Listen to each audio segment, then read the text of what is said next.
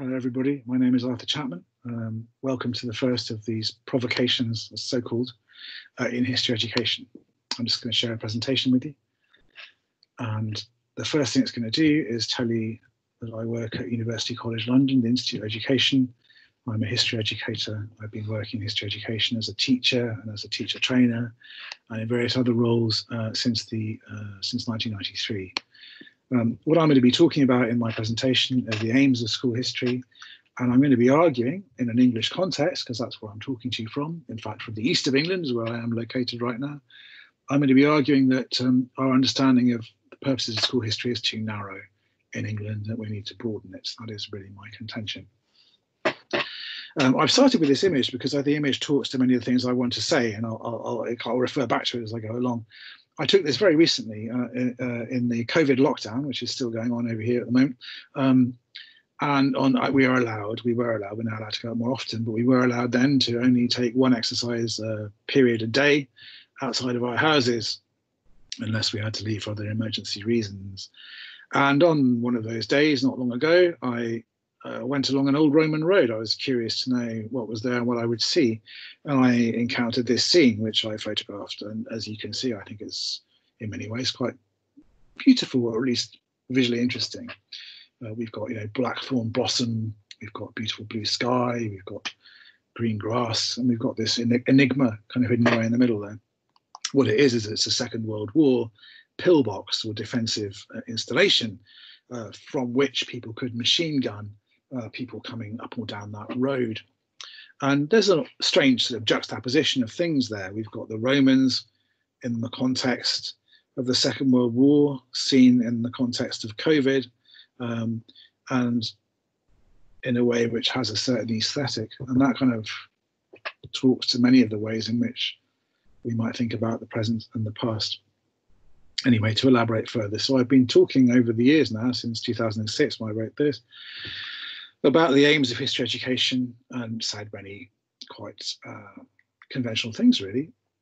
History is important because it develops our understanding of evidence, for example.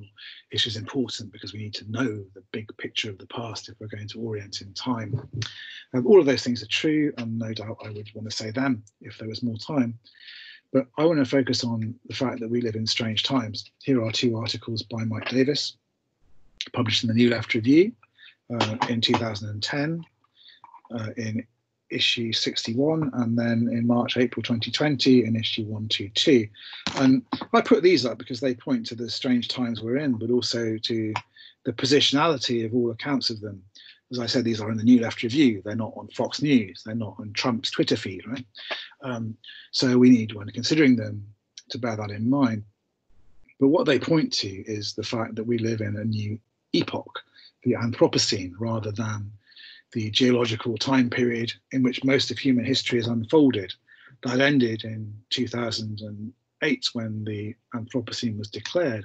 Since the Second World War, we've been in a new era, as it were, where the impact of human activity can be seen in the geology of the Earth. That is what was being reported by Davis in 2010, and he was thinking through the implications of that. One of the implications of it is the current COVID crisis. This is one aspect of the unfolding of the Anthropocene, and at least on one account anyway.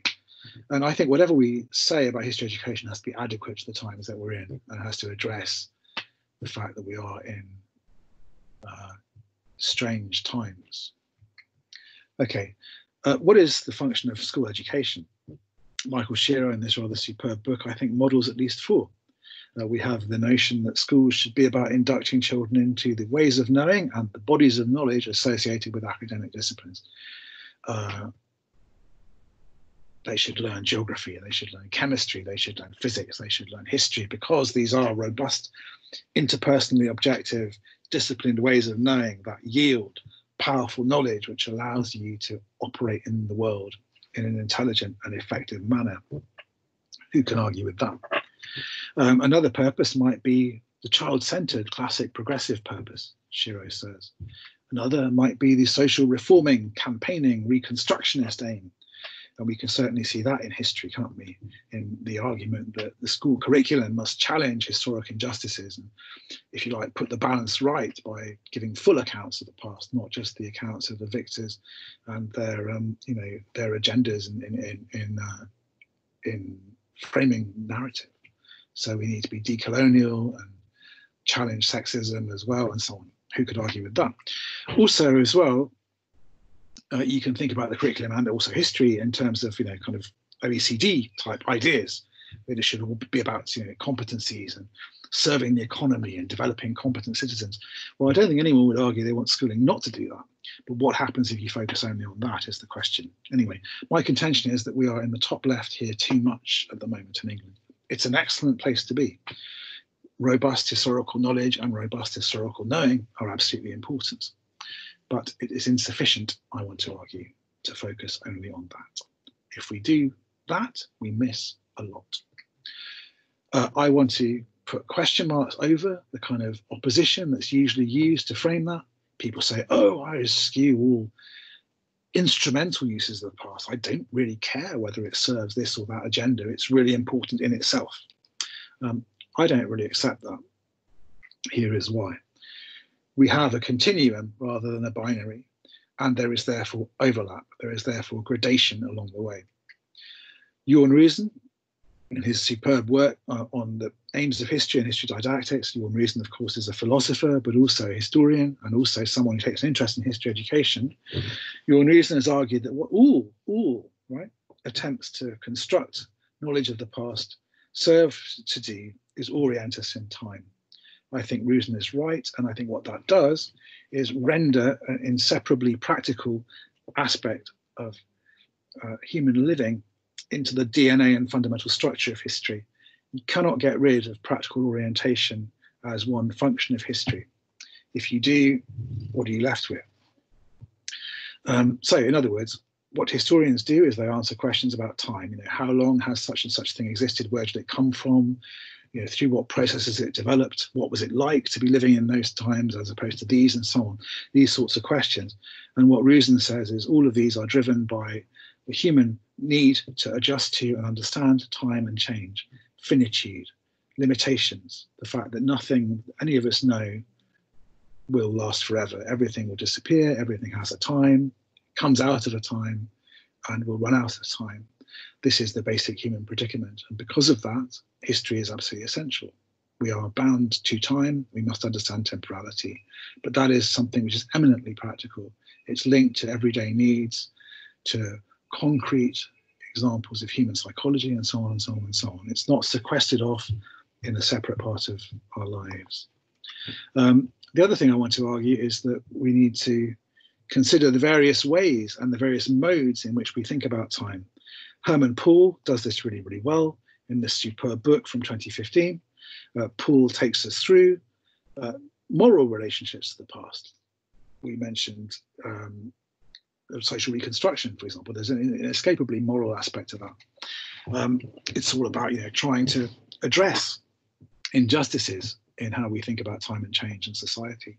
But there are also other moral ways of thinking about time. Are you obliged to do we owe reparations, for example, because of slavery? And are people now in Western countries, England, Denmark, Holland, and so on, Portugal, Spain, are they morally obliged for the actions of their ancestors? That is a moral question about time. There's a whole spectrum then of ways of thinking about time and change and the past. And my contention, really simply, is that we must focus on developing rigorous, robust academic knowledge about the past. We must teach children to understand how we come to know about the past, what we know and do not know, but we must also help them to understand the manifold ways in which the past figures in the present. We must help them to compare, critically appraise, understand and engage with the full range of ways in which the past is presented or made present in the now. If we don't, all we do is give them a critical ability to deal with a practice they won't come across very much, which is academic practice. Okay, definitely we need what's on the left here. This is an example of really superb scholarship in history by actually the ornithologist Jared Diamond, by training anyway. But this model is used to account for the Columbian exchange, for the fact that certain countries in the world are rich now and others are not. This is what this diagram is trying to do. So it deals with massive, large-scale civilizational factors in human history, but it also provides a context for understanding day-to-day encounters. In the book, Diamond writes about the day on which the Montezuma encounters the conquistadores and so on. So what I'm trying to say with this is certainly children need to learn how to account for change in time, over time, at the large scale, but also the small scale, and our education in history must enable that. If we haven't done that, we haven't taught them any history. But I also want to say that we need to help them to critically think about the stuff I'm now going to show you. I'll just zip through it quickly. Here we have a plaque commemorating a massacre that took place in Manchester in 1819. If you read it, we haven't got time to think about it for too long, you'll see that it doesn't even use the word massacre. It explains it embodies rather a certain political understanding of what happened. Even the grammar is interesting in terms of where agency is or is not located. And it's really interesting that this was only put up in 1972. Why was there such a big gap between the event and the commemoration, if that's what this is? Really interesting also is the fact it didn't last very long. 72, and here we have, I think, 2007. And even this is now replaced. And if you look at the language here, you'll see a very different orientation towards the event, a very different politics of it, a very different moral sense of it. And both of these are now replaced by yet another commemoration, this time with a proper monument rather than just a small plaque. And this raises all sorts of questions about the politics of representation, the presencing and absencing of the past, the way that the past is brought into discussions of identity or kept out, as it was until 1972. What's going on there? History education should be about that, as well as about the analytical and critical explanation of time and change and so on that Diamond enables us to do. It should also enable children to understand the difference between this, a robust, research-based, superb monograph by the leading historian of Peterloo, in my opinion, and this, a film almost contemporaneous with it. We've got 2019 for the book, 2018 for the film, both of which cluster around this memorial. But think about it and think about the events and orient towards the events in very, very different ways. The film, without putting too fine a point on it, is pretty much, framing the upper class as the enemy, and it was criticised for doing that in a really rather two-dimensional way. But nevertheless, it's very accurate in all sorts of ways. Uniforms and so on, thoroughly researched. And of course, the picture of the event itself is very thoroughly thought through. So these are two very, very different ways of thinking about this event at the time of a memorial. And we should enable children to explain how and why these things differ. Not only that, though, we've got, if you like, a wider range of popular cultural presentations of the past. Here we have a graphic novel, as it happens, robustly researched and collaborated with historians and Peterloo Memorial campaigners and who are also cartoonists. So we've got multiple overlapping issues here about different forms of presentation. Children should be able to think about that. What's the difference between using this genre? What are the purposes that will be embodied in using this genre? How does it differ? And also, how is it similar to the academic books, for example, in the film? The same historian is present in this, Robert Poole, and also in the monograph. And also thinking about audience purpose and function. So the graphic novel is for adults, but here is the school's version, very different in its mode of narration. What's going on there? I think a public understanding of the past enables you to posit and discuss fundamental shifts and changes in the past itself. In other words, to do the stuff on the left, the robust, rigorously theorized academic history. But it also involves understanding these different uses of the past in the present, thinking about them comparatively and intelligently, not dismissively. You know, to talk about the plaque as if it was a bad history book is simply erroneous. You know, what is going on there? It's political, it's moral. It's not simply trying to produce robust, interpersonally validated claims.